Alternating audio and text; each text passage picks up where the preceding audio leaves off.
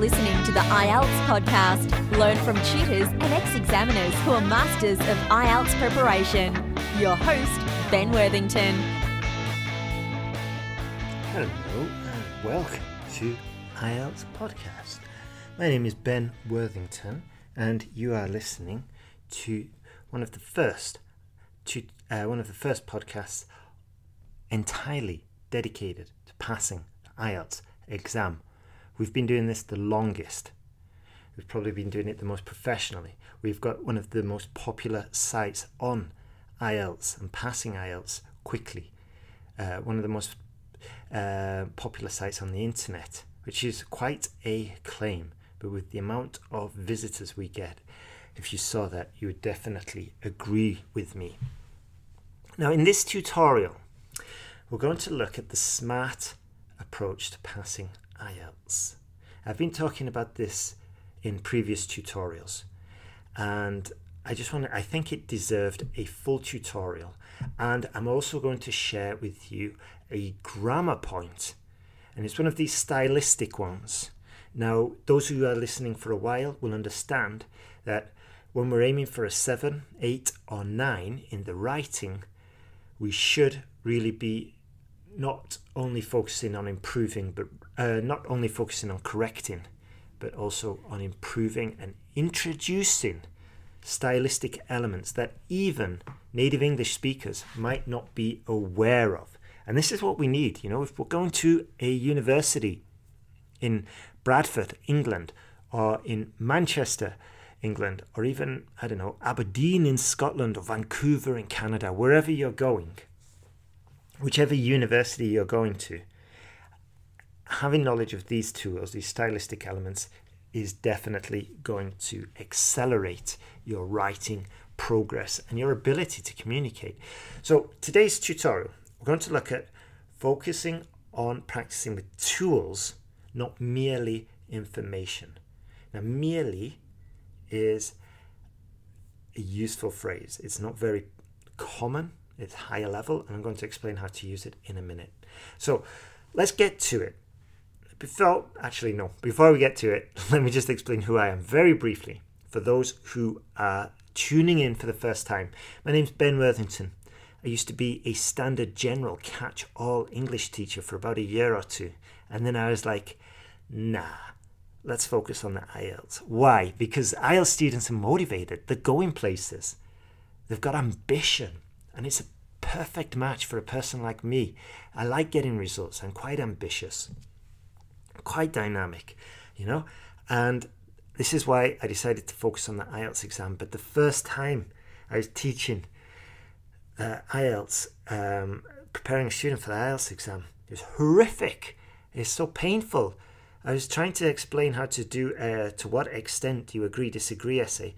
And we were just going around in circles. The student even said, she's like, Ben, are we repeating ourselves? Are we contradicting it? And I was like, oh my word. And I'll never forget that moment.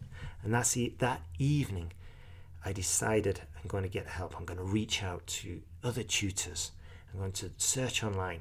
And that's what gave birth to IELTS Podcast, because I started reaching out to tutors. I recorded the conversations, released the podcast.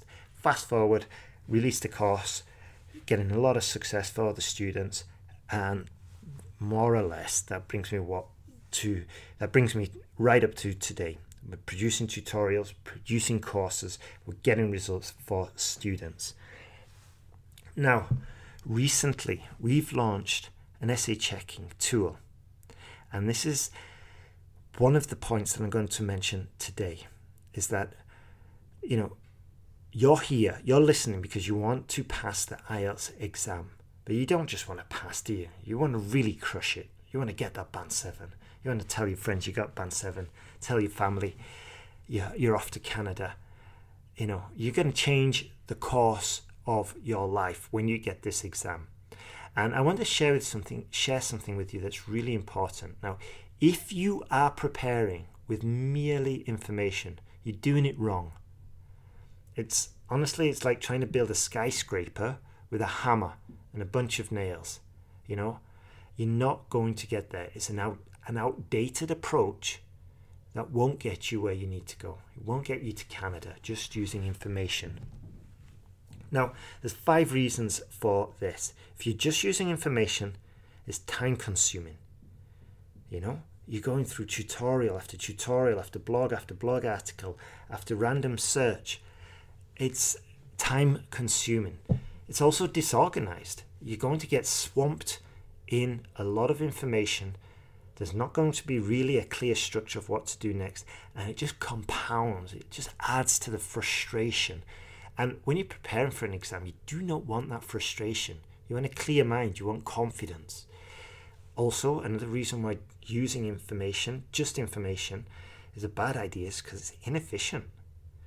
You know, you're missing out on the opportunity to practice and to get that feedback, especially to get instant feedback. It's like trying to ride a bike or trying to learn how to ride a bike by using a book. You can read 20 million books about riding a bike until you get on. You're not going to get much better. Penultimately, it's outdated. You know, using information. Just look at the timeline. Originally, you wanted to prepare for the exam. Maybe you'd go to the library, get some books about English, you know? Then the internet came along. You just do a Google search. You think you're there. No. The thing is, nowadays, we've got this interaction. We've got tools. And modern exams call for modern preparation techniques. It's quite straightforward. The final reason is it's so boring. Studying with a book, where's the interaction? You know, you don't even have a tutor in front of you. It's boring, and this can lead to burnout.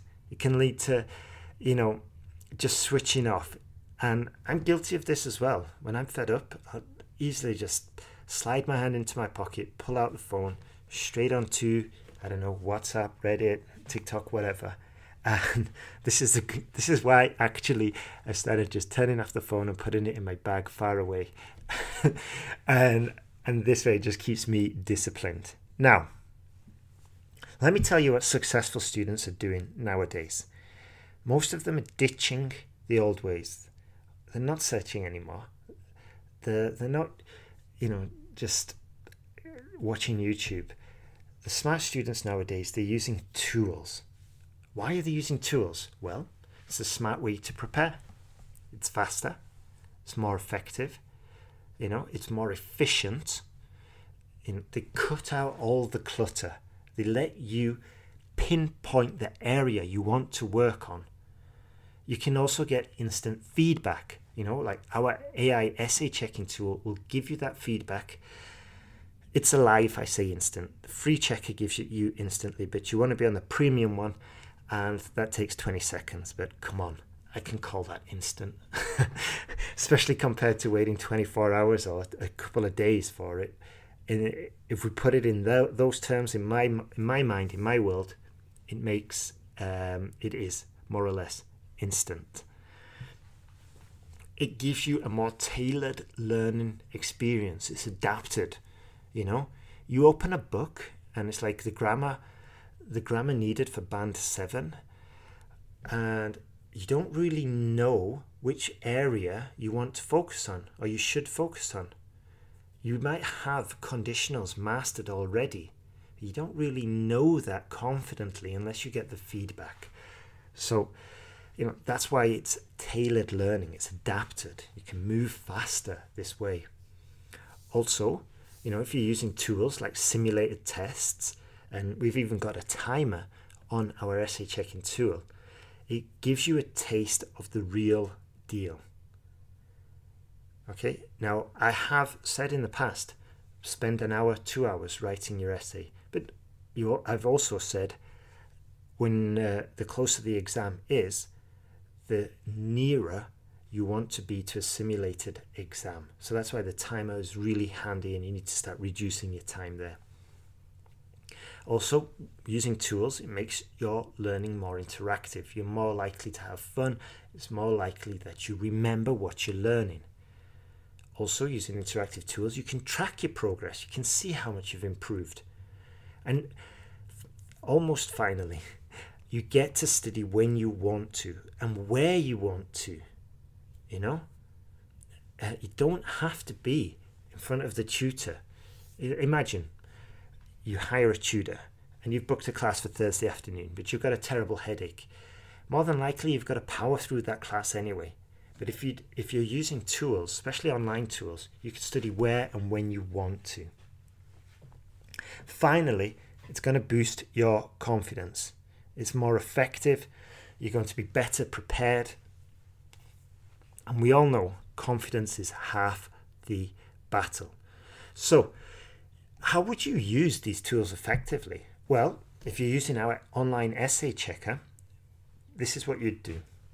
You get your question, and you can go to IELTSPodcast.com and just put into Google, IELTSPodcast.com task 2 questions. We've got a list of over 250, so there's no shortage there.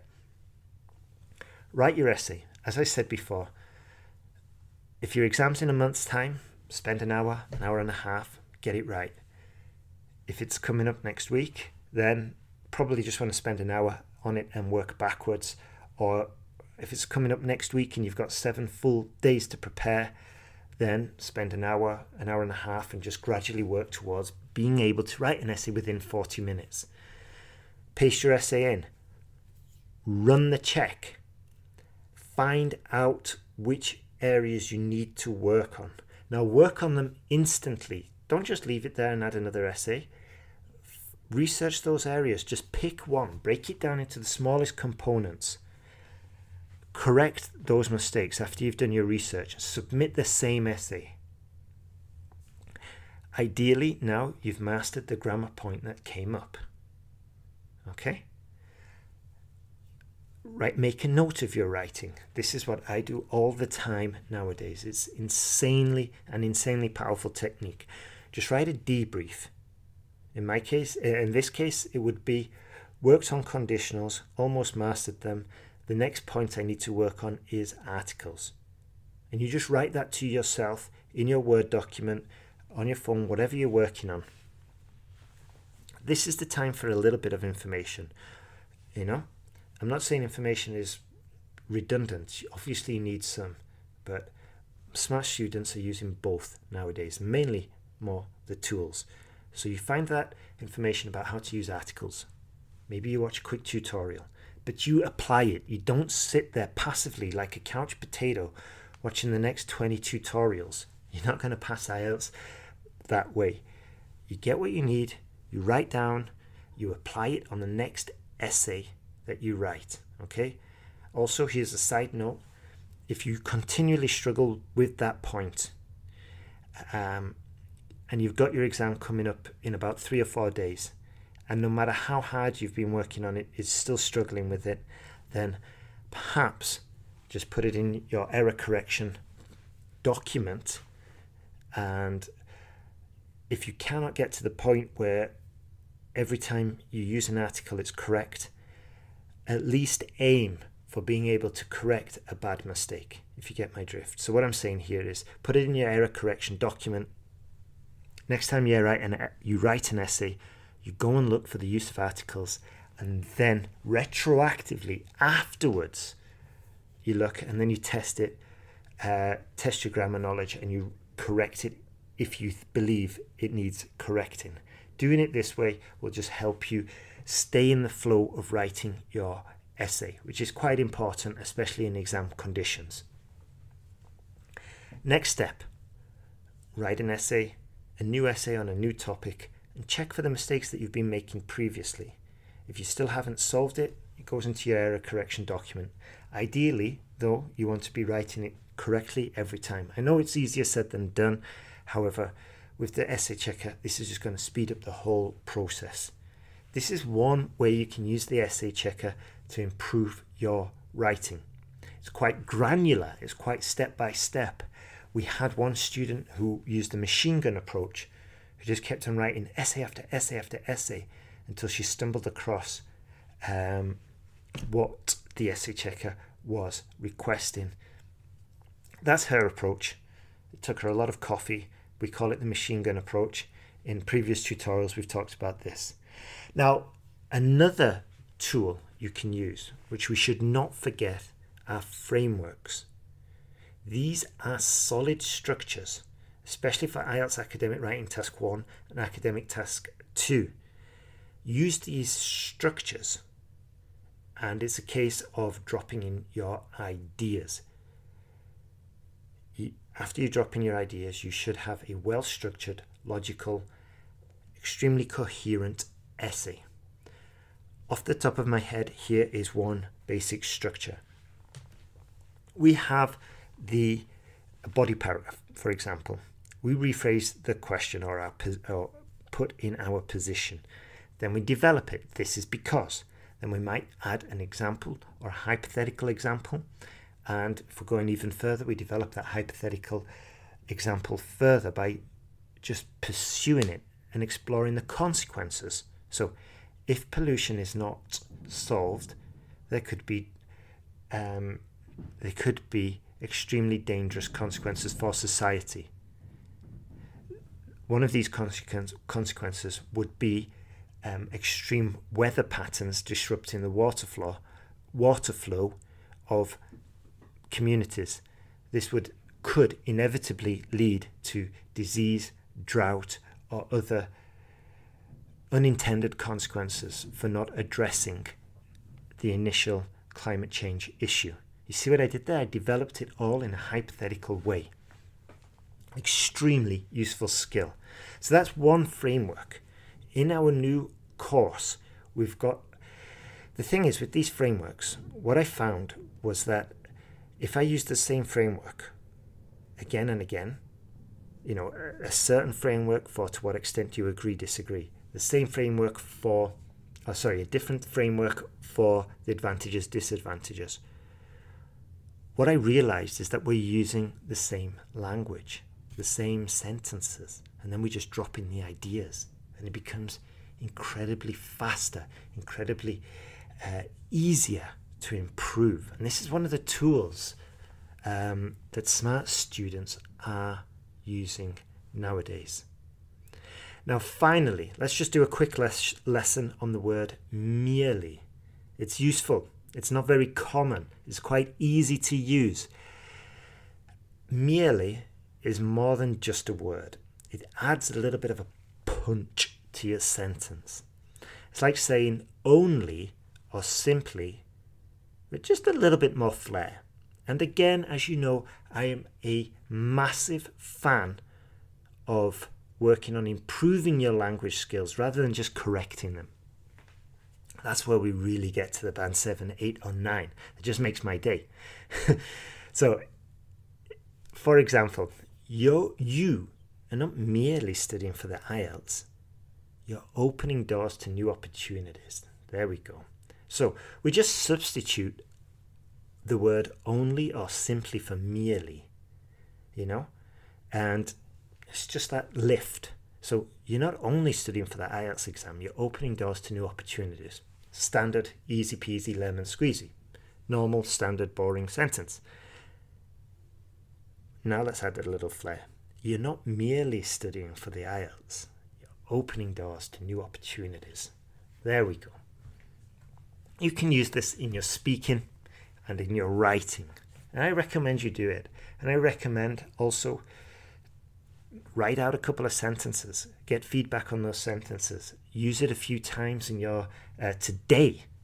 Today, McDonald's is not merely a place to get food. It's a place to meet friends and socialize and get free internet. Whatever. Okay? So try using it today in a few everyday sentences. I don't know.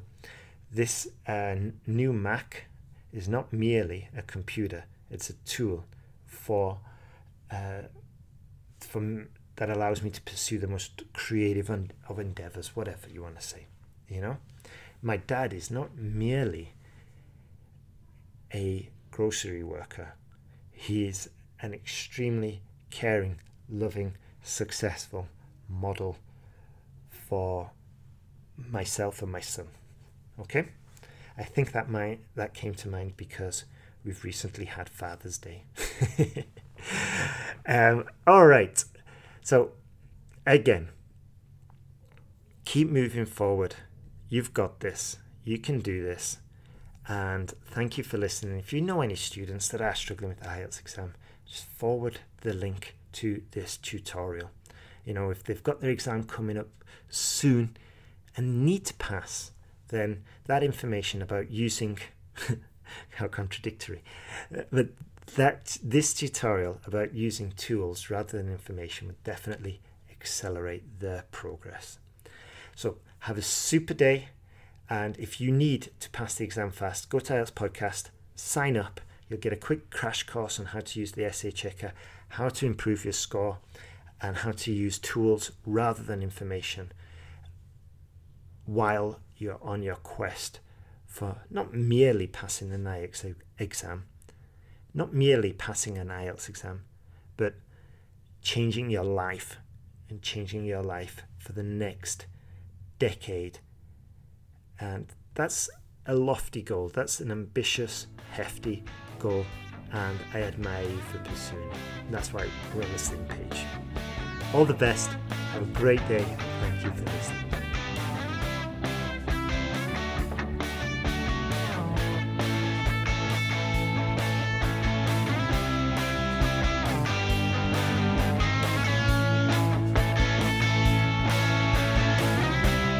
Thanks for listening to IELTSPodcast.com.